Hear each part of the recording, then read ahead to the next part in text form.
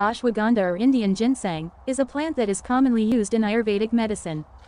It is believed to have a number of health benefits, including reducing stress, improving brain function, and boosting the immune system. The roots and berries of the plant are used to make various forms of medication, including powders, capsules, and extracts.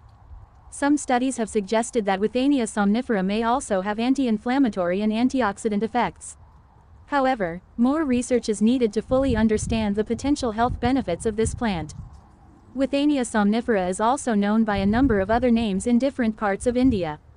Some of these include ashwagandha, Indian ginseng, winter cherry, and somnifera root.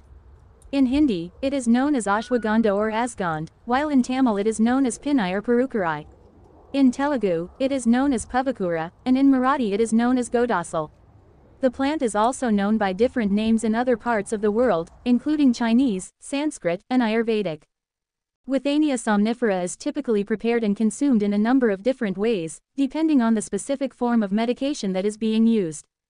The roots and berries of the plant are typically dried and ground into a powder, which can then be taken on its own or mixed with water or other liquids to make a tea or decoction. The plant can also be made into a capsule or extract, which can be taken orally. Some people also apply the plant directly to the skin, either in the form of an oil or a paste. Additionally, the plant is sometimes used as an ingredient in other herbal remedies or Ayurvedic medications. The typical life cycle of Withania somnifera, also known as ashwagandha or Indian ginseng, is not well defined. However, the plant is typically an annual or perennial shrub that grows to a height of around 1–1.5 meters. It has small, greenish-yellow flowers that bloom in the summer, and the berries of the plant are typically ripe and ready for harvest in the fall. After the berries are harvested, they are typically dried and used to make various forms of medication. The plant is native to the dry regions of India, and it typically grows best in well-drained soil in areas with full sun exposure.